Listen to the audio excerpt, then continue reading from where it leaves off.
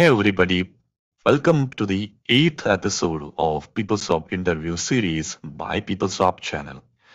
In today's episode, we are back with another technical interview questions about application engine, and the question for today is explain the difference between exit 0 and exit 1 statements in application engine program. So this is one of the most frequently asked technical interview question to test your application engine knowledge. In today's episode, we will study the use of exit statement as well as the difference between exit 0 and exit 1 statements. And finally, we will go through a live demo so that we will have a better understanding of these concepts. I hope you are excited to learn, and without further delay, let's get started. So before we discuss the differences between exit 0 and exit 1 statement, let's understand what exactly is an exit statement in PeopleCode application engine programs. Well, exit is a PeopleCode statement which is used to stop the execution of current PeopleCode actions in AEP, and it is also one of the branching constructs in application engine program. Well, don't worry, we will see a good example so that we can understand the branching concept as well as the exit statements. So let me show you one example. Let's say we have application engine with section 1 and we have step 1. It has two actions. Now action 2 is a dynamic call section. Well, similar to exit statements, dynamic call section is also a branching construct because based upon the programming logic, the action 2 in this case can call section 2 or section 3 or section 4. So as you can see, we have logical branch-like structures created, and based upon this branches, the flow of execution will go from action 2 to one of the possible sections. That's why dynamic call section is also a branching construct. Now, let's say we have section 5 and then we have step 1 with two actions and step 2 with another action. Let's say we are at step 1, action 1. It's a PeopleCode action, let's say 50 lines of PeopleCode, and we are executing the PeopleCode line by line. Now we are at line number 30 and we encounter some programming logic based upon which we need to stop the execution of the program at line number 30. We do not want to go to line number 31 and continue the execution. Well, how can we achieve this? We can achieve this by writing the exit statement in PeopleCode at line number 30. So that is the use of exit statement. Using exit statements in PeopleCode in application engine actions, you can stop the execution of your current PeopleCode program. That's exit statement. Now we have two types of exit statements available. First one is exit 0 and then we have exit 1. Both are responsible or both have the capabilities to stop the execution of current PeopleCode program. That's the similarity between them. Now the question is, what is the difference between exit 0 and exit 1? Well, the difference lies in the fact that after you terminate the execution of program at action 1, where does the flow of execution should go next? For example, let's say after you stop the execution, you want the flow of execution to go to next action in the same step. That means you are just skipping the current PeopleCode action and moving to the next action if available in the same step. If that is your requirement, then you can achieve this using exit 0. So what is exit 0? Exit 0 allows you to skip your current PeopleCode action and move to the next set of available action in the same step. That's exit 0. Now, how exit 1 is different from exit 0 is that it offers you three different scenarios compared to exit 1. First, let's say that after you stop the execution at action 1, you want to skip the entire step 1 and then take the control directly to step 2. If that is your requirement, this is the first scenario which exit 1 can offer. The second scenario which exit 1 can offer you is you stop the execution at action number 1 and then you not only skip the entire step, you skip the entire section in which your current action is present, which is section 5.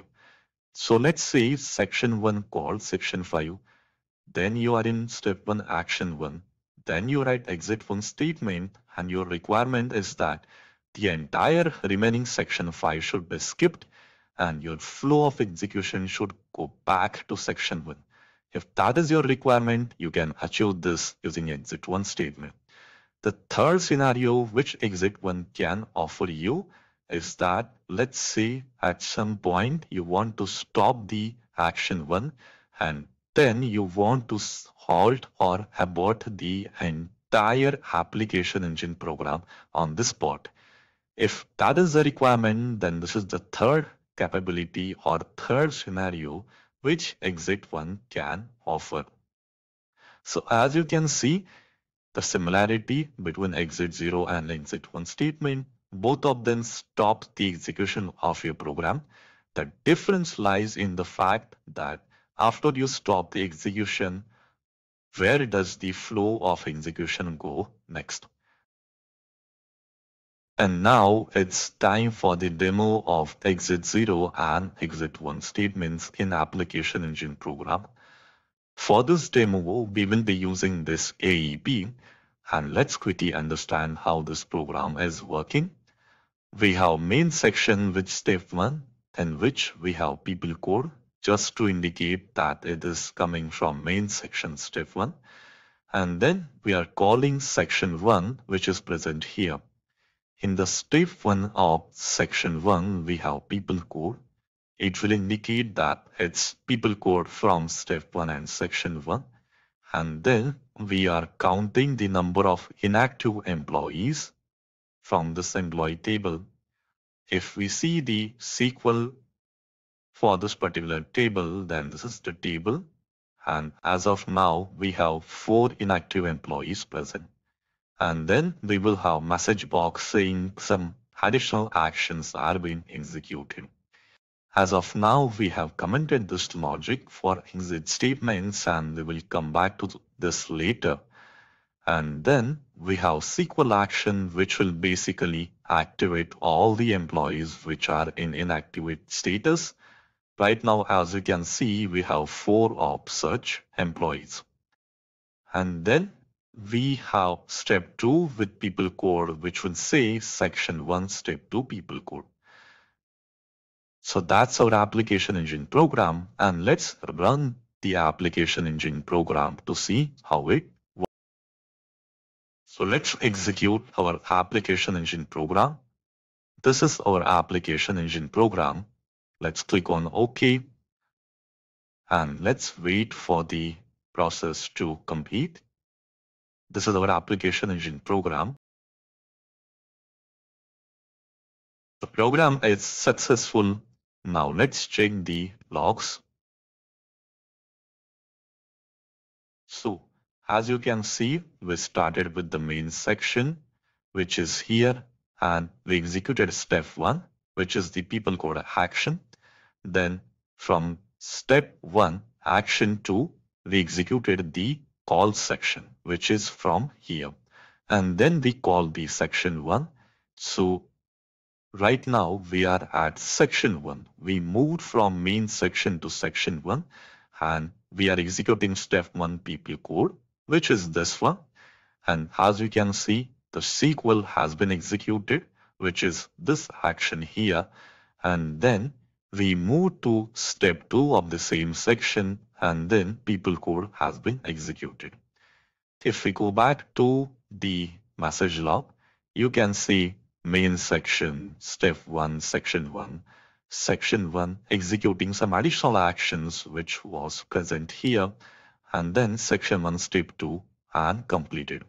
So this was the default scenario in which all the actions were executed for a particular application engine. So let me remove the comments from this logic of exit statement. And if you see, this is the logic. Select count of employees where the effective status is inactive. And we are storing this information in this particular variable. If I check right now at this moment, let me run the select statement and all the employees are active. That means right now the count is 0. So the logic is if the count is 0, we should call exit 0. Otherwise, we should call exit 1. So if we call exit 0, which will be case in this scenario, we should not see this message saying executing some additional actions here. And then what should happen is that the control should go to the next action and then next step. So we should not see this particular message because the flow of execution will stop here. So let's test this. Let me save the application engine program. And then let me run the application engine. If you see in our previous run, if we check the message log, we had this message coming says some executing additional actions, but we expect that this should not be present in the latest run. So let's wait for the program to complete. It is completed. Let's go to details, and in message log, we cannot see the some executing additional actions message box because exit 0 is executed successfully. We can verify the same by checking the traces.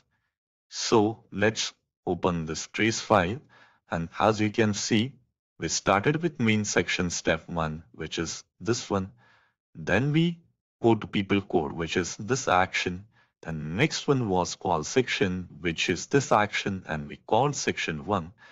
And in section 1, step 1, we started with people code. So if you can see section 1, step 1, we started with people code.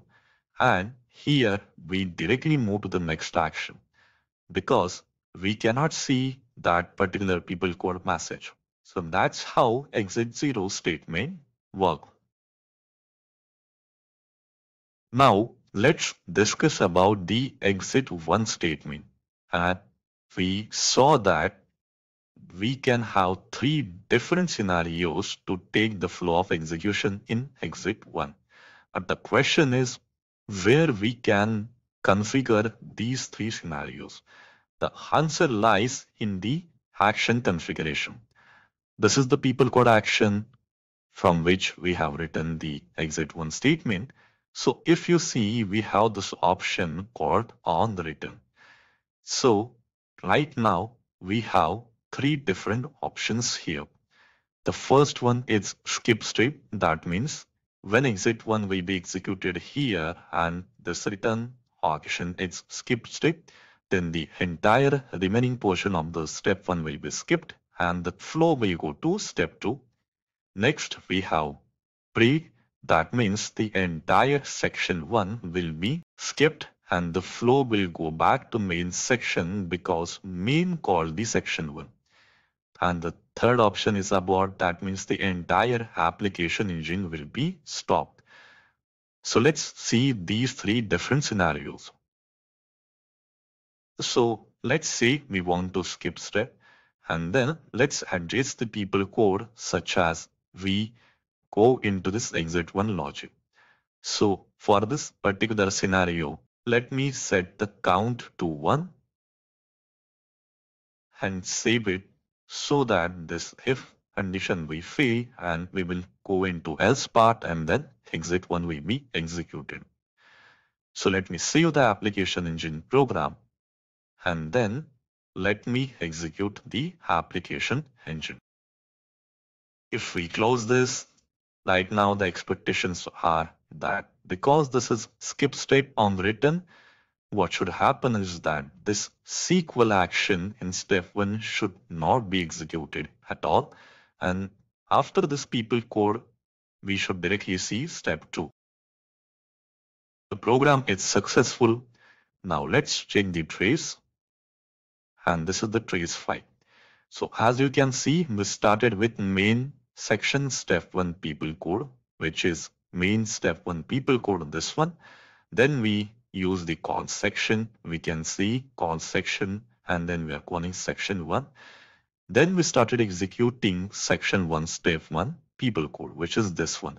And here we got exit 1 with skip step.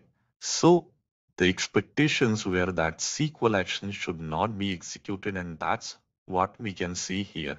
You can see we have clearly available the log message saying program skipping step due to non-zero return code from people code at this particular step. We can no longer see the SQL execution like how we saw here in this previous log files. So that's how the first version of exit01 works, where we can skip this step. Now let's see the second version, which is the break statement. So I have changed this to break. Let me save it and then let me rerun the program. Let's wait for the program to complete. Process is completed. Now let's check the trace file. And as you can see, we started with main section step 1 people code, main section step 1 people code here. Then we use the call section. So we use the call section and we call section 1. Then we started with section 1 step 1 people code. We can see section 1 step 1 people code. And then as we can see, program breaking loop due to non-zero return code from people code at section 1 step 1. That means here.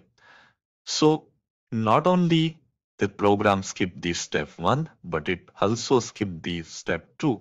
That means it skipped the entire section 1. And that happened because we have written on written is equal to break, and this is how we can skip the entire section using exit 1 statement. Now, last but not the least, we have the third option, which is the abort statement using exit 1. So let me select abort statement here and then save the changes to the application engine, and then let me execute the application engine one more time. Let's wait for the application engine program to complete. And as you can see, the program has failed this time.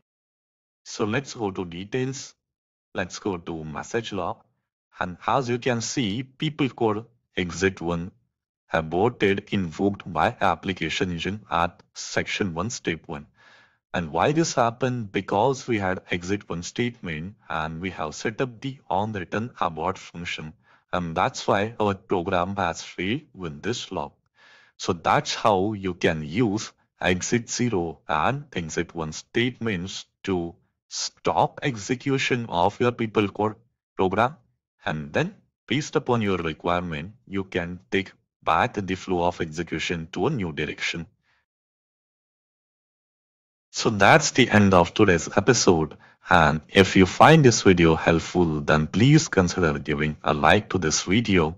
And if you have some PeopleSoft interesting interview questions which you would like to know more about, then please share such questions to us using comments, and we will try our best to create such videos for their explanations. Thank you.